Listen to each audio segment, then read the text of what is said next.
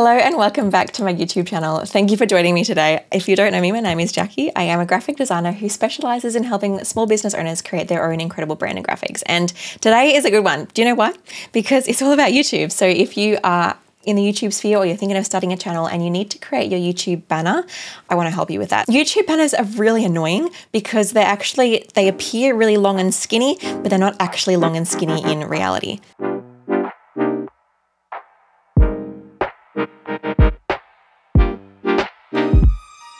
So if you see my YouTube cover banner thing here, I'm still learning the lingo. If you know me, I'm quite new to YouTube.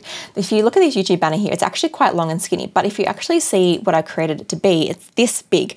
Now, this is this big because when it appears on like a TV or someone's viewing your channel as a whole, it needs that full image. But in essence, most of the time, people are only really ever seeing this small little segment. And so it's really important that we know where things are going to get cut off so we can create a design that looks good both on the whole and looks good at the main view that people are sharing it and viewing it in. So I've got a template for you that I'm going to share with you in the description so you can use that to follow along. But in essence, if you see here on this design, you'll notice that I've got my rulers showing. So if you can't see these rulers in your own design, make sure you go to File, View Settings, and Show Rulers and Guides, or you can press Shift-R on your keyboard. This will bring up these little rulers at the top and bottom, and you'll see that these little purple lines also come up on your design.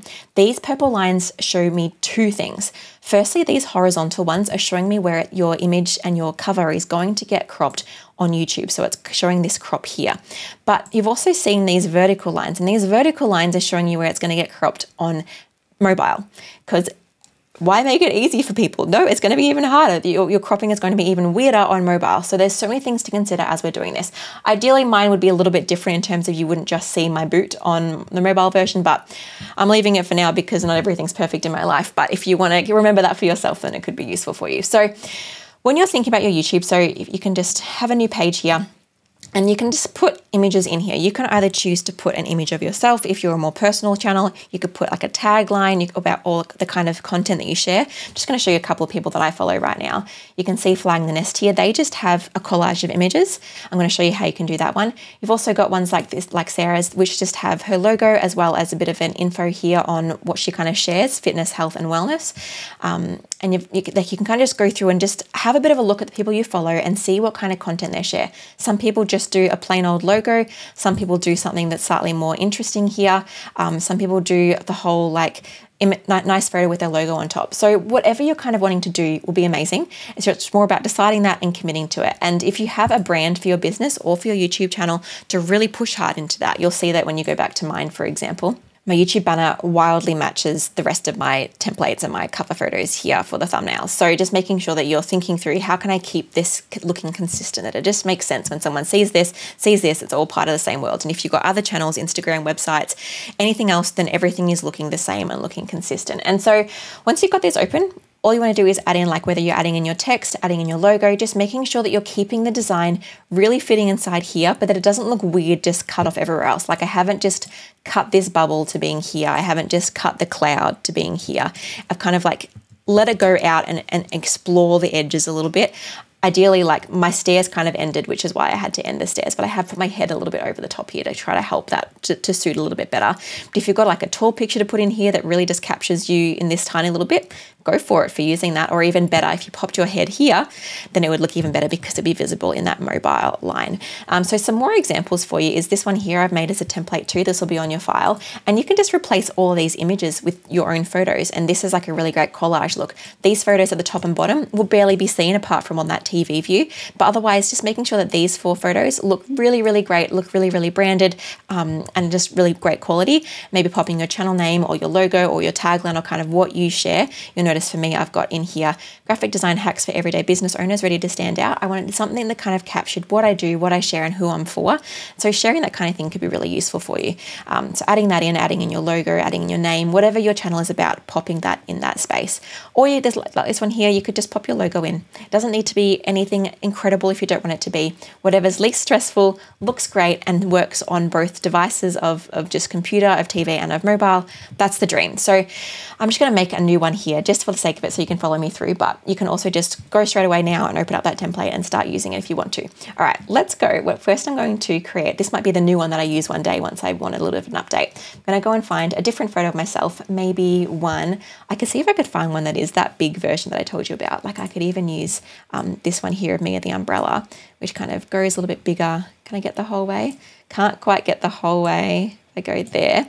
So now this photo is going to be visible the whole way up and down, but if I just zoom in and you just see where this line here and this line here is, it still looks really nice. So I could do it like that.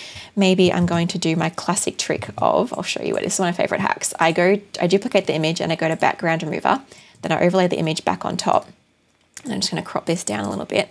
And then once that does its magic, what I do is I crop the edge of the photo and drag it in so it's like this. I haven't quite aligned it perfectly. There it is. And it kind of looks like I'm a little bit cut off, so I'm bleeding into the actual design, but you can also see the photo in the context of that, which I find quite nice. Now, ideally, I would love to have this right next to the edge, but again, if I do that, I'm going to be cut off. My face is going to be cut off on mobile, which is not as ideal. So I'm actually going to see if I can fix that and just leave it rather than bring myself right to the edge. So I'm going to get to my brand elements. If you follow me for a while, you'll have seen these plenty of times. And I'm going to use this cloud to be part of my, to kind of help the image not get cut off so weirdly. So I'm going to bring this like so, maybe add that there, maybe grab a different cloud and add that there. And now it kind of has this more less harsh look. I might put my umbrella back on top of the clouds like so. Cool, it's looking nice. I'm going to add in my textured background to the background here like so. Maybe make that a bit more transparent.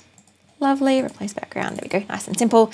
And now I'll add in something. I might add in my name this time because I didn't do that last time. So Jacqui Naunton.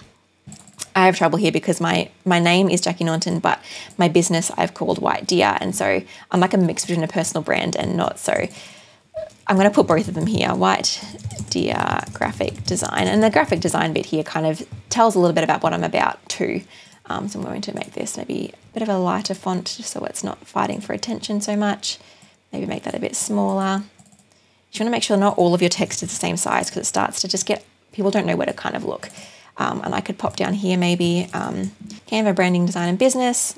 And I want to kind of make sure that the most of that text is visible inside mobile, but I might actually repeat it so it's kind of like one long line, like so, but that the most important part is still visible kind of, so like if I go for here, business Canva, you can kind of still see business branding, Canva design all on here, but you can't see, but like you could, there's still stuff going on in the rest of it for people that are viewing it from their different devices, if that makes sense. So I'm going to pop this there, bring that across so it goes all the way to the edge. There we go. Okay, that's not too bad. But now this text here is fighting with the Jacqui Naunton text. So I'm just going to make this a nice dark purple so it's visible, but it's not like fighting with the design.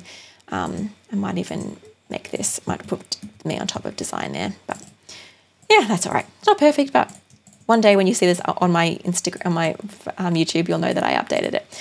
Every now and then it's important too to turn off the rulers. I'm just going to press Shift R just to kind of see what it looks like without all the rulers on there.